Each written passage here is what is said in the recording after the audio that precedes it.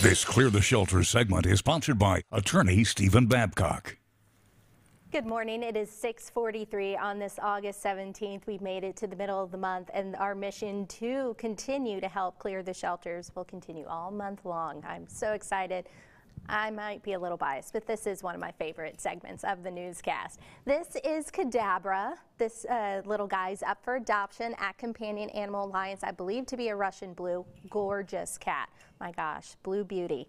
If you're interested in giving Kadabra a forever home, all you have to do is reach out to Companion Animal Alliance of Baton Rouge. I put the number and email on the screen right there. It's adopt@caabr.org, or you can reach out to them at 225-408-5360 to make an appointment. They're not taking any walk-ins at the moment due to COVID-19, so be sure to reach out to them, and be sure to mention Clear the Shelters when you do reach out to them. You can visit our website, brproud.com/cleartheshelters for more. I'll have an article on Kadabra and then the previous little kitty that we showed a little earlier on the website. You can also find more information on our website. We're going to continue the trend to help clear the shelters on Furcast. Of course, it is Cat Haven Monday, and this little guy that you see, Montoya. Isn't he cute?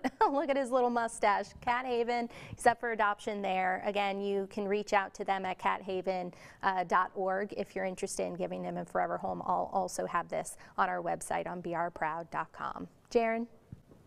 Okay, Ashley.